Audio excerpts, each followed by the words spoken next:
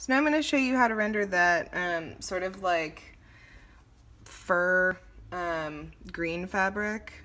So I'm going to start out with my base color, which is going to be a pale olive. That's YG95, so it's a little bit more yellow. This is going to be my brightest color, so I'm just going to lay this out everywhere.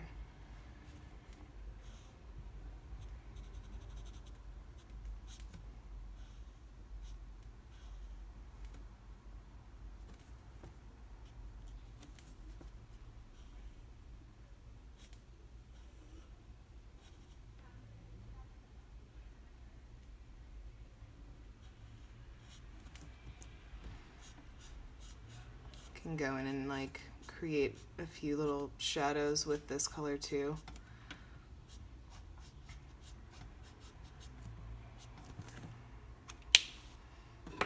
Then I'm going to use my shadow color just to kind of like create some initial shadows.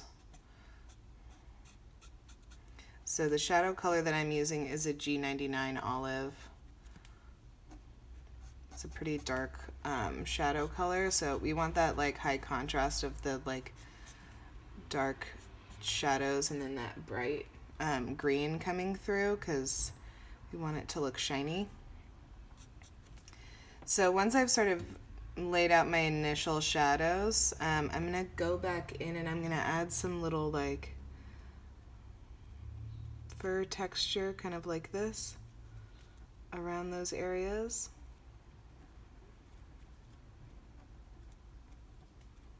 You should look at your swatch and see sort of how the patterns look. I am even kind of like going over the edge of my drawing a little bit because it is kind of like furry and dimensional.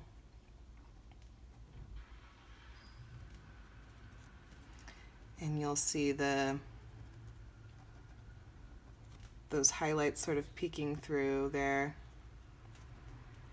But look at your swatch and look at those highlights and look at the shadows and what shapes those are kind of creating.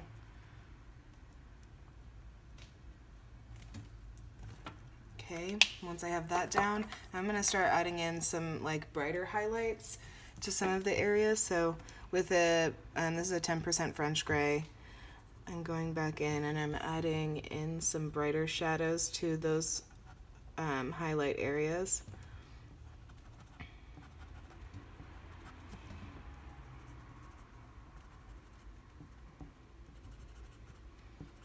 So on this side where the light source is coming from, I'm adding in those super bright highlights.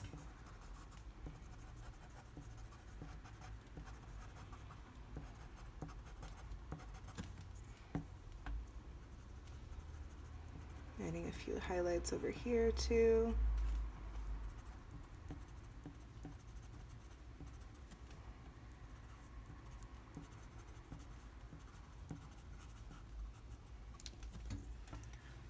All right, and then I'm gonna use a different highlight color as well in my shadow areas. So I'm gonna use like a brighter green and go into some of the shadow areas and add in just a little bit of depth to the shadows too with this lighter colored pencil.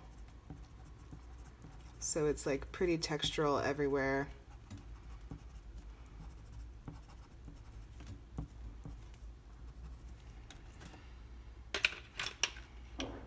And then I'm just gonna go back over some of the shadow areas and make some of them darker with a warm gray. So this is a W7 warm gray. And I'm just gonna go back in and redefine some of those little shadows, just to make those shadows look really dark so that your fabric looks really shiny. So it has those really bright highlights and then you have the really dark shadows.